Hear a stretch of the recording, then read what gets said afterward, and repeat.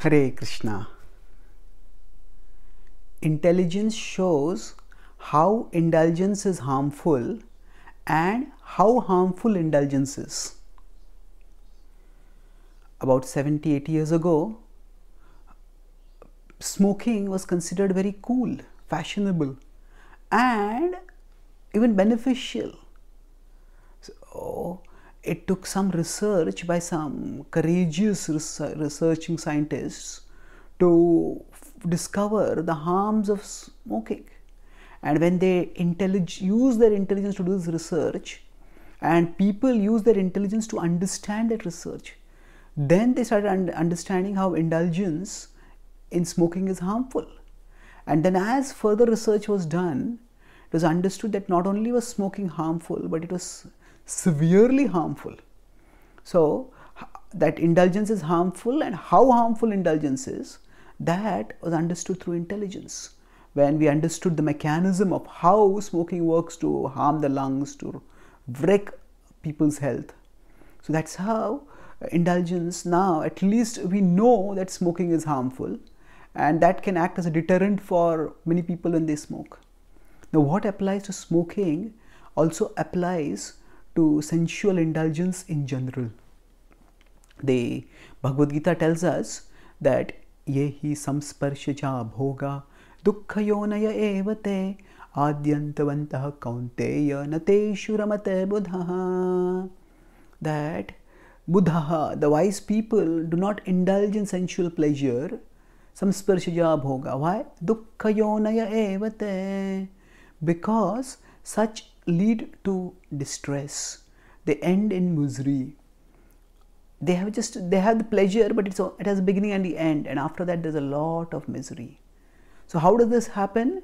We need intelligence to understand it. Indulgence at face value appears to be enjoyable. Just as smoking, just puffing out some smoke through the mouth in a stylish way, looks cool, enjoyable. But when we use our intelligence, then we understand that sensual pleasure addicts us, hooks us to the sense objects. And thereafter, whenever those sense objects are not available, we feel dissatisfied. And in time, because even the best sense objects can give us only little pleasure, we again feel dissatisfied. So when the sense object is not there, when the sense object does not give us enough pleasure, and when our own senses' capacity to enjoy pleasure goes away, then we can't enjoy the sense objects, and thus we end up desperately craving for pleasure, but utterly unable to enjoy that pleasure, and that's a state of great misery. So the attachment and dependence on something which is unsatisfying is how sensual indulgence causes us misery. And it is not just, this is a mechanism by which it is harmful, but not just how it is harmful, but how harmful it is. Actually, it promises us little pleasure and it deprives us of eternal pleasure. When we stay caught in bodily consciousness, then we can't pursue spiritual consciousness. We can't connect with the supreme spiritual reality, Krishna.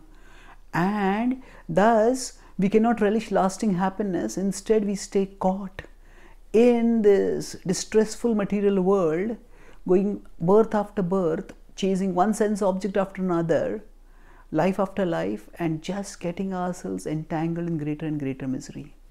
So by thus guiding our intelligence with Bhagavad-Gītā wisdom to understand how indulgence is harmful and how harmful indulgence is, we can protect ourselves from such indulgence with our intelligence.